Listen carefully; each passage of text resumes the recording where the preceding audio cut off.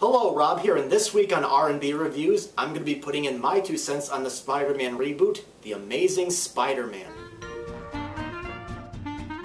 First, you guys know what to do. Go ahead and leave your comments or your thoughts about it.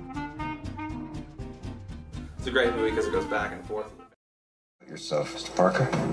Not much to tell. Catch that spider guy yet? No, but we will. This guy wears a mask like an outlaw. I think he's trying to do something maybe the police can't. Anti-red and blue suit.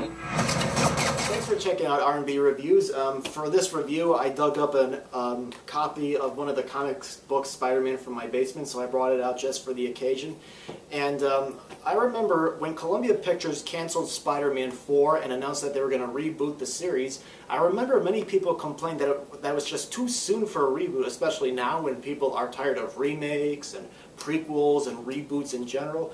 But when I found out that Andrew Garfield from The Social Network was going to be Spider-Man, and that Mark Webb, who directed my #1 favorite movie from 2009, 500 Days of Summer, was going to do this movie, I thought, it might work.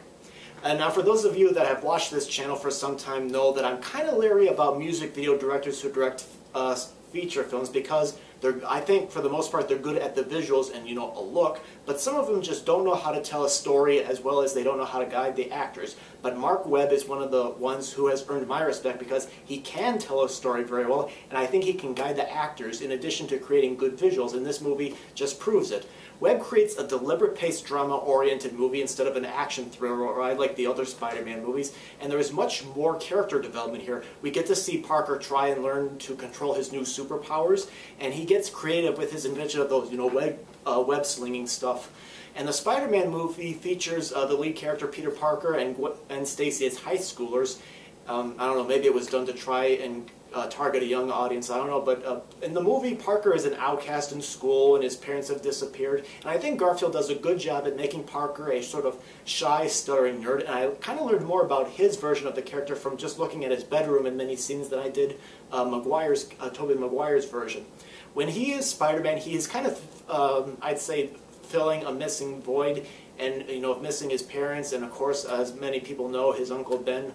And Rhys Evans, as I don't know if I'm pronouncing his name right, but he plays Dr. Connors. His character wants to have an arm, he's missing an arm, and he hopes to fill this void with this new serum which cross-mixes animal DNA that causes him to become the Lizard.